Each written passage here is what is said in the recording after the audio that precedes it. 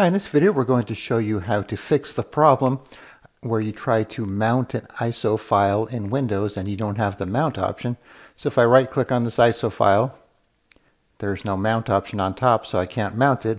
So the purpose of mounting an ISO file is so you could access the files within it rather than having to find a way to extract the ISO file or burn it to a CD to do so.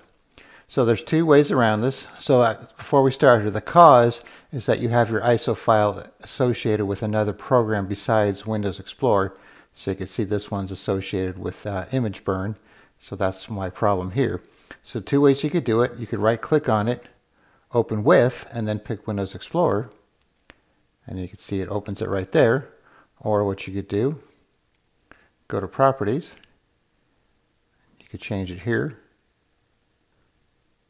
Set its default, which is the same as using the open with and using another program.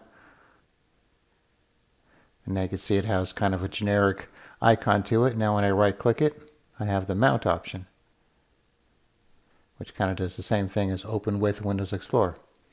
So it's up to you if you want to make the change to where it's set to use Windows Explorer by default instead of your other CD burning app, or if you want to keep it associated with your other app, just simply right click on it, open with, and choose Windows Explorer.